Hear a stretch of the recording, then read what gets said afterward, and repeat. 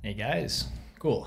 Welcome back. We're going to wrap up chapter 11 with this module 7e. So we're continuing on our discussion of research methods. Let's just go right to it. Excellent. Yeah, it's hot summer days. I thought you might appreciate a cold drink even if you only had to look at it. All right. So in the last lecture, 7D, we talked a lot, or I did anyway, about Fisher especially and his sort of creation of research methods as we know them today, including stats and looking at the probabilities of observing something by chance, etc. But with this notion of comparing experimental conditions and all that kind of stuff. Today we're going to sort of talk about the other psychology, and I'll bring that together at the end. I'll make you make sense of it. But let me spoiler alert, go to the ending. When we go to the ending, you will hear how somebody named Cronbach ultimately argued at an APA convention that when it comes to research approaches, there are two different kinds of psychology that are addressing two different kinds of questions in two different kinds of ways. One group uses the experimental approach that we talked about before. The other group relies much more on the correlational approach. Okay, so we'll get there. We'll get to that point of the two psychologies. We're really going to focus on this correlational approach now, and in fact, beyond correlation, especially the factor analysis. The textbook talks a lot about factor analysis in this section, so I want to try to make you understand it a little bit without doing any stats. To really understand it, you got to get your hands dirty and do some number crunching, but I hope I can give you the feel of it. All right, so let's jump right into it. Okay. So, first of all, we're just going to start with correlations, and you guys know by now. Wow, is that ever blurry? Holy jumpins! This says r equals 0.7. This is r equals 0.3, and this is r equals 0. R equals negative 0.7, negative 0.3, 0. So, I mean, you guys know correlations now. So it's involved in the typical correlation. You measure two attributes of something or somebody, and you ask the simple question, that is, as one of those attributes gets larger or smaller, what does the other attribute do? Does it go along with it and also get larger and smaller? If it does, we have a positive correlation. Or does it go the opposite direction? As one gets larger, this one gets smaller. And as this one gets smaller, the other one gets larger. That's a negative correlation. So we can have positive correlation or negative correlation. Hey, how's that? And of course, you can quantify how strong that correlation is, be it 0 or 1. So we mentioned in the history of psychology that quite often things start by kind of observing some behavior and looking for correlations. And we've also talked about this temptation that when you see a correlation, to assume causation, that our brains keep thinking about causation. That's how we think about things. X causes Y, and we keep looking for the causes of stuff. Why am I the way I am? What made me who I am today? What's the cause? And correlations really cannot get to causes, as I think you know well now. If you want to get to causes, you have to do experiments where you manipulate variables. Then you can tell what effect that had. So, that's the cause and what's the resulting effect. Correlations can only tell you that two things have a relationship, but they don't tell you a lot of details. And sometimes, so that's one of the reasons why some people don't like correlations. The other reason is sometimes they can just be spurious too. So these are fun, by the way. I'm presenting these more for fun. So, most of the times in science, if you do things right and you see a correlation, it's probably real. But every now and then there's funny things that happen. Here's one of these funny things, and there's a website, I think it's called spuriouscorrelations.com or something like this. This is looking at the relationship between two variables: the number of people who drowned by falling in a pool and the number of films Nicolas Cage appeared in. And what you see is this weird thing. They seem to track along pretty well, that when Nicolas starts doing a lot of movies, a lot of people start drowning, and when he pulls back on his movies, fewer people drown. It looks like these two things are related. Can anybody imagine why those two things would be related? No. Now, all this is to say is because I present this. Oh, let's do one more. Here we go. U.S. spending on science, space, and technology, and the number of suicides by hanging, strangulation, or suffocation. Do we really think that people are out there saying, I can't believe the US has spent more money on space. I'm killing myself. We don't really see a causation between these two things. We don't think this is why people are committing suicide because of the US spending on science. But we do see these things seem to track each other over time. Both are going up. Now, all of this to say, to bring you back to Fisher to an extent and say, hey, you know what? Sometimes things can seem to be related just by chance. We don't think there's anything real in any of these correlations, but sometimes you can get relations by chance. And so just like in the experimental approach, there have been statistical methods created that allow you to ask, okay, I've gotten a correlation of 0.3. Is that significant? Is that real? And we have a way of estimating, well, what's the probability of these two things being correlated by chance alone? And then we can compare what we have to what we expect by chance. And if it's, if what we have is less than 5% likely given what we would expect by chance, we can say it's a real correlation. So I just want to mention this and draw that parallel that, we can use the same probability stuff Fisher talked about in the context of more experimental manipulations, but we can also apply it to things like correlations, and people do. So you can still, come to pretty clear conclusions about whether correlations, real meaningful correlations are present or not. Okay. However, most of the textbook does not go on and talk about correlations. It starts talking about factor analysis. So I'm actually going to jump ahead a couple characters to somebody named Thurston, and then I'm going to leave him, and then I'm going to come back to him. But I like this example to try to make you understand factor analysis. And so the idea is this. Thurston compiled a bunch of adjectives. These are words you might use to describe somebody. Okay, and so you can take a look at these. These are all, sort of descriptive of the person's personality or their behavior, their way of being. Now imagine we asked you to think of 3 people in your life. No, let's do it better. Let's say 20 people in your life. And one by one, you say, would I how strong would I apply this adjective to that person? Are they a persevering person? Are they a crafty person? Are they an awkward person? So for each person, you kind of say how true you think this is. Imagine a 0 to 1 scale or something. So you give a value. Now, after you've done that for 20 people, you can do an analysis that basically says, do certain responses seem to cluster together? Are they correlated, is what we're really saying. So what I mean by it is this. If you say somebody is, let's pick something like courageous, those people you called courageous, was there other words you often used to describe them too? So not just courageous. Do they tend to be headstrong, courageous people? Maybe they are. Do they tend to be, I'm trying to look at what else might be sort of courageous. Earnest, like serious kind of people. Often we think of courageous people as serious. Would they be generous? I don't know. That's maybe a little different. Courageous. Let's stick with courageous.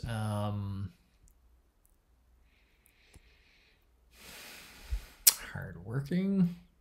Capable. We usually think of courageous people as capable. So let's say that certain ones, and let's do just one more to give you a sense. Let's say there's some other person you said is suspicious. Those people you call suspicious, is there other words you often apply to them, like suspicious, like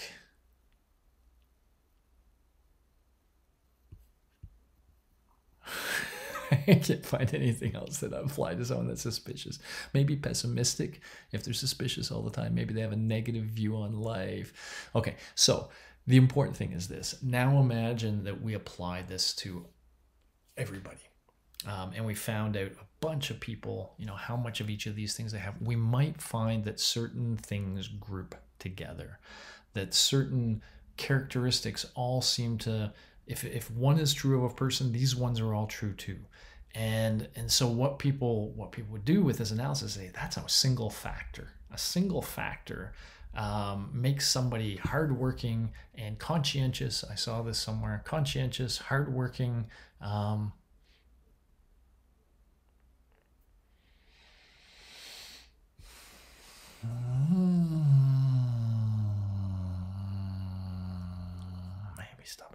capable. Yeah. So maybe these things kind of come together. And so we could ultimately say, you know what, there's really only, well, if we go to the big five personality, there might be only 5 real factors that underlie a person's personality. And, you know, if they are extroverted, then they tend to fit certain ones of these. Certain ones of these are high and other ones are low, etc., etc. Wow, I don't know if I'm doing a good job of this, but I'm trying. So from this big mountain of data, you can look at how answers of various questions correlate, and you can start to assume that if there's a bunch of questions whose answers correlate with one another highly, then they're all really measuring the same thing. And so you can ultimately say, well, how many things are there? How many factors are there underlying all this? And so they've come to try to describe various things by how many factors underlie it. So let's follow that story a little bit and see if it starts to make sense. So it really started with Spearman. Both Spearman and a guy named Cyril Burt, we're going to meet in a moment, created factor analysis, which sounds pretty kind of cool. But they really worked out the mathematics, you know, to go from just pairwise correlations to instead look at a matrix of correlations and figure out the underlying factor structure. That's how we talk about it. And so, for example, in Spearman's work, he looked at how well students did in a wide range of subjects, their performance in various subjects. And he wanted to say, well, how many factors determine someone's performance? Now, I always find Spearman's work odd in context of factor analysis, because people will say, in the textbook will say that he said there was 2 factors underlying their performance. But that's not really what Spearman said. He said there's really 1 factor. Well, there's a G, that's the factor. But there's also a bunch of little S's. In fact, S1, S2, S3, S4. Every individual subject area has its S. So what's this SG and G and S stand for? G is general intelligence, and S is specific intelligence. And so what he said is, you know what? People who are really good in French also tend to be pretty good in these other things. If you're good in one of these things, you tend to be pretty good in all of them. And if you're not good, you tend to be not good in all of them. So there is an underlying general intelligence, and someone that's high on that intelligence can do well in all sorts of different contexts. However, he said, there was also specific intelligence for specific contexts. So for example, imagine that somebody never took a French class. If they never took a French class, they don't have any specific knowledge about how French works. They could still probably pick up French pretty quick because they have the general knowledge. But if somebody else had a lot of specific knowledge of French, then they're going to do better, you know, assuming these 2 individuals had the same general intelligence, but one has specific intelligence in French, that person's going to do especially well in French. And so what he said is, to get a description of a person, we want to know their overall G, that's their overall capability, but then how well they're going to do in these various things will be determined by their overall G. If it's high, they're going to do pretty well in all of them. But then we go to their specific S's, and if there's something they have some specific intelligence into, say mathematics, then they're going to do really well in that one. If there's others they don't, then they're not going to do so well. So he thought everyone's performance was a function of their general level of intelligence, G, plus these specific levels of intelligence. Okay, so he generated that with factor analysis, basically found that this 1 factor G accounted for a lot of the variability in people's performance. Okay, kind of cool. So we're back on the intelligence bandwagon, which is really where the factor analysis stuff kind of came in. And we're back here for a couple of reasons. One is an excuse to talk about something else in the research methods world, which is the Burt scandal, Cyril Burt. So Cyril worked a lot with Spearman, theoretically co-developed the process for factor analysis, perhaps was the main developer, perhaps he did nothing and Spearman did it all. Depends what you believe of Burt. He was very intelligent, very interested in intelligence, so he did a lot of studying on intelligence. He was really interested in the nature-nurture. Is intelligence genetically determined, or is it something you can learn? As I kind of implied in the specific intelligences, right? But he was actually very hard on the nature side. And he was one of the ones that really spearheaded twin studies that we now know so well. And so he looked at the G. You can use factor analysis to measure someone's G, their general intelligence. by the way, they would first do a typical intelligence kind of test. That's the data you would get, and you could use that through factor analysis to get their G. And he basically asked questions like the following. If I found identical twins, and I looked at how, if one twin had a high G, did the other have a high G? And what you find is yes. But you can say, okay, now what I really want to compare is identical twins who were raised together in the same family and identical twins who, for whatever reason, got raised separately. Because these guys should have the similar environment, whereas these guys have different environments. So, you know, what I'll see is whether environment matters that much. And he ultimately suggested it didn't matter that much. Whether they were raised apart or not, their correlation with each other was much higher than two brothers and sisters, two fraternal twins. And so he argued the fact that they share genetics, that's why their intelligence, their Gs are so much more correlated. And so he really wanted to argue that our intelligence is a function of our genetic makeup, our biological makeup that we inherit. And there was a big, you know, sort of battle going on, and Bert came up with all this data, including a bunch of data after he retired, reporting data from a bunch of different twins that clearly seemed to show that the nature side was right, that a lot of our intelligence was inherited. Now, here's where things get scandalous. People started pouring through his data and they started to not trust it. They started to see things like the exact same correlation values in different studies, even though there were different numbers of participants in the study. If you have different groups of participants, it's very unlikely you would get the exact same correlation. And the fact that he did made people think, maybe he made up this correlation. And then people started to ask, well, where did you find all these twins to begin with? How could you have found all these people? And they started, you know, going through the process he said he followed, and they didn't think he could possibly have collected data from that many people. They also got evidence that he was publishing under a pseudonym. He was pretending to be somebody else and publishing data that supported Cyril Bert, which looks kind of odd, right? You're pretending to be somebody else supporting yourself.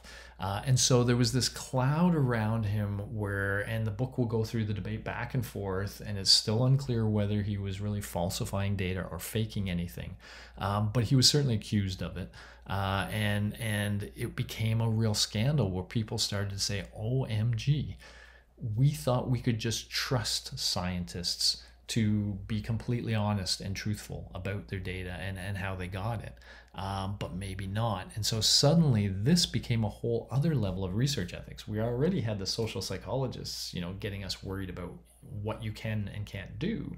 But in the case of the Bert scandal, it was like, hey, come on, the scientist itself has a code of conduct that they must follow.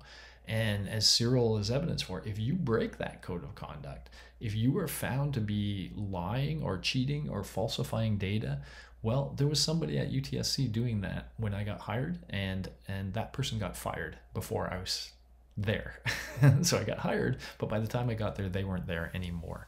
Universities take the falsification of data very seriously. And so this was yet another thing in the research as people were working on methods and stuff where they started to say, okay, we need everything peer reviewed, and we need people to really look at the research very carefully to make sure this data is trustworthy. And that's largely thanks to Cyril Bert. Okay, so you'll get more of that in the textbook. Okay, now, Leo, so this intelligence area, and I'm just going to give you a taste, it's really kind of amazing. You start with Binet and Simon just giving you a score, an IQ score. Then you have Spearman talking about this G and S. So the G is kind of like the IQ score, but he was trying to talk about how it played out in different situations where the S's started to become important. Lewis Leo Thurston thought they had things all wrong, that in fact a person didn't have a single intelligence, but that there were different subdomains of cognitive processing. The book keeps talking about 6, but Thurston is usually identified with 7, so I don't know why the book says 6. But here's the 7 that I know of that he thought were distinct parts of your intellectual ability, and that a person could be high on one of these and not high on others. So he thought there were 7 factors that determined your intellectual ability, and that was based on a whole factor analysis he did. Wow. So, he was arguing things like this, that mental profiles have determined. So he was in a school system in Chicago, and he got all these profiles for all these children, and he showed all these interesting case histories. We'll come back to that in a moment. But this is where it really kind of gets interesting. I think a boy who was a poor reader was considered a dunce by his teachers. A dunce, not very intelligent. His mental profile showed that he had the highest score on space and reasoning, and high scores in all other factors except the verbal factor. So that's what teachers were seeing, that he wasn't very good verbally, but they extended that to everything. And he's saying that once the teachers understood that this student was very good in various other things, they changed their attitude towards him. So he really argues that a single G, is oversimplifying somebody. What do you think of your cumulative GPA? Does that oversimplify who you are? I think it does. I'd like to know about your critical thinking ability, your creative thinking ability, your communication abilities, etc., etc. Thurston said we have to see what he called a profile. Where is somebody on all of these 7? If you really want to kind of have a sense of what they're good at or not, you have to see them across those 7.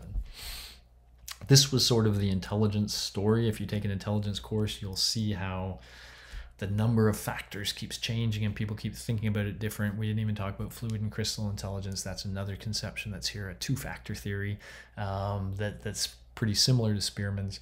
And so at any rate, why we're talking about this now is that factor analysis and correlations, these are the kinds of issues people are studying. Okay, and so to make this more general now, let's get to Cronbach and his 2 psychologies. So Cronbach was allowed to give a big presentation at the American Psychological Society. And what he did was he looked at a bunch of leaders in psychology, and he looked at sort of how they did their research and where their kind of work fit. And what he ended up saying is there are 1, 2, 3, 4, 5. Well, really, there's 2 factors. Really. And if you look at the research methods of any of these, you could see that they sort of fall along these 2 factors. So one is some researchers were much more laboratory based. Some were much more out there in the real world. Okay. The laboratory based ones used a lot of experiments and that kind of lab stuff, whereas the ones in the field used all differential studies, all kinds of different methods, much more variability. There's also people who like quantitative data versus more qualitative data, we'll call it verbal data. And so what he said is you can take everything that's going on and kind of cut the world along these things. And in fact, that they even go together maybe a little bit more than that, with these 2 kind of going together and these 2 going together. So ultimately, he said, when I look at how people are doing psychology, both in terms of the kinds of questions they're asking and the methods they're using, we can kind of see 2 psychologies emerging. So I'm going to try to make this point. I'm not even sure what this data is about, which is dangerous, but let me just give you a sense. This is a bunch of people before we did something to them, and this is after. So whatever we did to them, something got higher. Whatever this trait score is, it got higher. But we have 2 conditions here. So what we can see is this is the before, and you could have a little histogram of what the average looked like before. This is the after, and here's a little histogram of that. And so there's some psychologists that are just interested in the effect this manipulation had on the average human being. Notice, by the way, if we just look at these 2, here's one where it's a very similar effect, but here we have more what we're going to call individual differences. In this case, every participant got higher, every single one, by the same amount, right? Which never happens. Here we have some participants, getting much higher, some not changing much at all. So the effect this treatment is having is different for different people. Okay, this is what real data tends more to look like. All right. Let's go through this. Nomothetic researchers. You won't find this word in your textbook. I got this word from Professor Doug Bors, who uses it all the time, and it is the right term to use. So this is what most psychologists are. Most psychologists care about the effect some treatment has. They know that effect will be different for different people, but they care about the average effect. So first of all, they're focusing on aggregate data. They're not focusing on the details here. They just want to know things like means and variances across the group. That's aggregate data. You combine a bunch of data and you just get those stats. They're generally interested in whether some manipulation has an effect on people on average. So if I do this to the average person, which there is no average person, so I'll do it to a bunch of people and take their average. But if I do this to the average person, what effect does this have on them?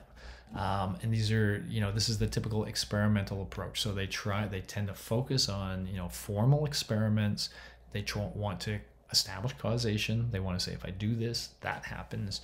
And these differences in participants we see here, that's something they really want to reduce. In fact, we call it error variance in those circumstances. We want to try to make our two groups of people and the people within those groups as similar as possible, because that reduces variance and allows us to see differences across the groups more easily. So this fact that different people react differently is annoying to nomothetic researchers to some extent. There's another group of people who are doing individual differences research. And for them, they are not focusing on the averages before and the averages after. They are focusing much more on individual data. And they are specifically interested in why different people are different. What makes different people different? Why do they react to manipulations differently? Some one way, some the other. And so it's really that question, the one that these guys found annoying, that these guys find fascinating. I want to understand why some people are more intelligent than others, or why intelligent people might react to this manipulation differently than less intelligent people. They almost always rely on correlational methods. So when we're looking at things like intelligence or perception, individual differences, trying to understand how individuals differ, we rely on things like correlations and factor analysis. So that's why we were talking factor analysis in the context of intelligence. And, they really see these differences between the participants as the interesting thing to understand. So with all of this in hand now, sneak back here just for a sec. What Cronbach was suggesting with his two psychologies is there is almost two distinct ways people are doing psychology, each with their own set of methods and their own approaches and their own questions. Now, for many of you, you'll look at these and you'll say, okay, you got the experimentalists, you got the people interested in individual differences. Where'd the clinicians go? Where does Freud fit in all of this? Or people of that sort of texture? Well, in fact, Cronbach wasn't even talking about, he was just ignoring those people totally. He was talking about the more quantitative psychologists, scientists, the ones that were measuring things, and realized that the correlation approach versus the experimental approach, they are both quantitative, right? They deal with numbers and statistical analysis of numbers. And so on top of all this, we also have this other distinction. So these people we've been talking about are quantitative researchers. And so they tend to be testing hypotheses, measuring and testing various things. They have very structured responses with categories. They want to keep things as clean as possible because they don't want variability in the student data. The researcher is an uninvolved observer, and the results are as objective as possible, and you want as many people as possible. Now, in almost every way, this differs from qualitative research. So what do we mean by qualitative research? The classic thing might be like a user group. Somebody might have identified you as somebody who uses a certain product, and they might say, would you come in? We're going to have a focus group, and we just want to get to know you guys and what you think. So let me give you a clear example of qualitative research. I think you guys know Peer Scholar is a product that came out of our lab. We are trying to get teachers to use it all over the place.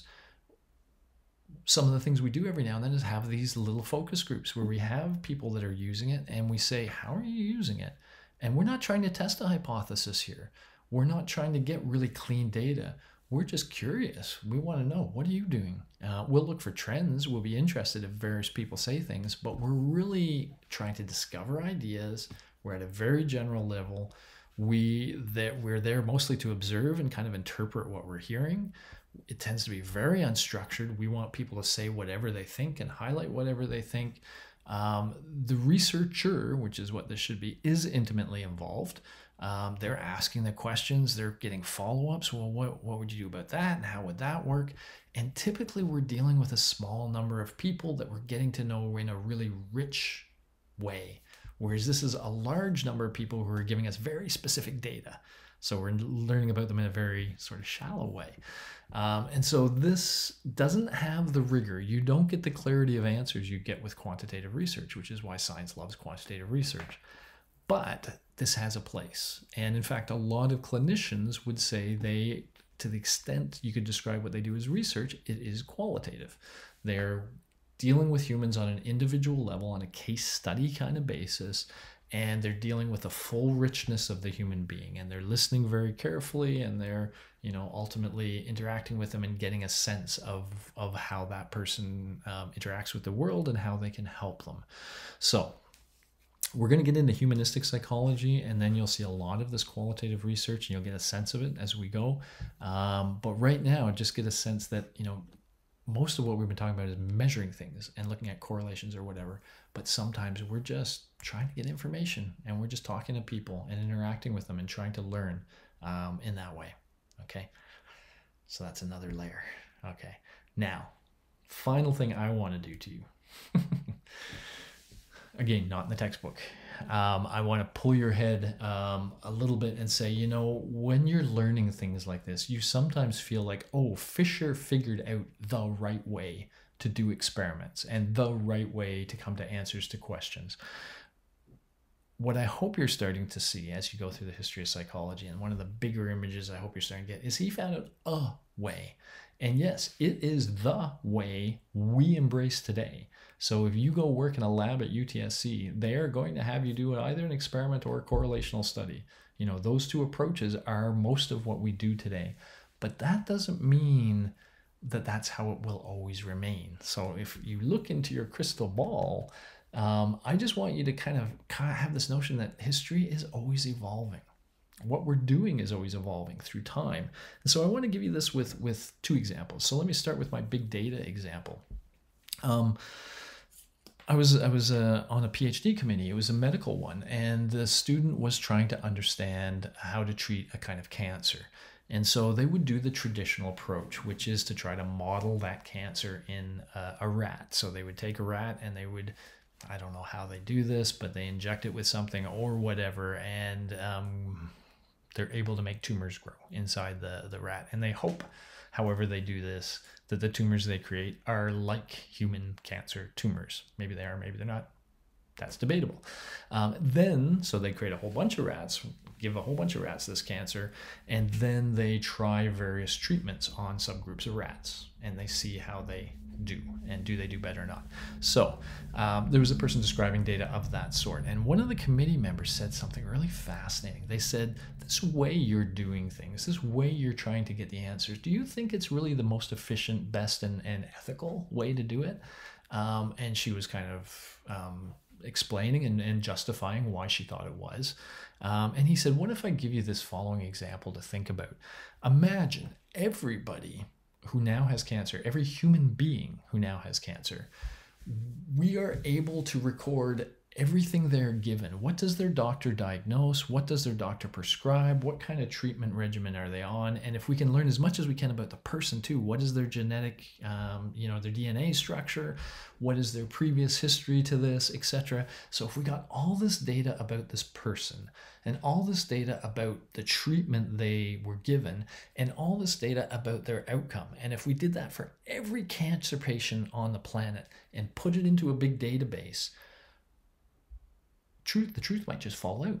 If we can mine that database well, we might say, you know what? Patients of this type who were given this treatment did quite well.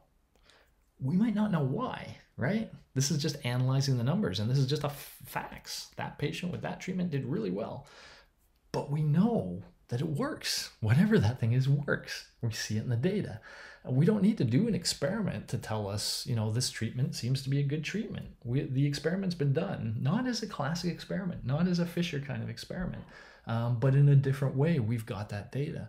And maybe it'll be the case that things like experiments go by the wayside, and we have so much data on everything everybody does, we can just pull the facts out of the data. We would still want to ultimately understand why that treatment works for that cancer. So we might, reverse engineer and try to figure out why that works theoretically. But this could be a whole new approach to getting answers to things. And so the last thing I want to say, and this is more of a teaser, the world changes and data changes. And so right now, you are putting so much of yourself out there every day on social media, on whatever platforms you use. And there are some researchers now that are saying, hey, that's a recording of behavior that's out there, grabbable and mineable. We can do a bunch of research on that and never ask people into the lab, and do all sorts of weird things with social media. So there's a bunch of cool things people are doing, and sometimes these involve very different approaches, looking at what's popular on Twitter. And so it becomes new analyses. I said, hey, Spearman invented factor analysis. You might invent some Twitter analysis. When people see the data and they think, how can I get an answer to a question or that, they figure it out. So all of this to say, the world keeps changing, sources of data keep changing, availability of data keeps changing, and with that, so too will research methods change, and so too will analysis techniques change. Just think of these things as more living and organic than you might have before this course. I hope you do anyway. Okay. That's it for Chapter 11, and for Module 7. I will see you in Module 8. Later, guys. Bye-bye.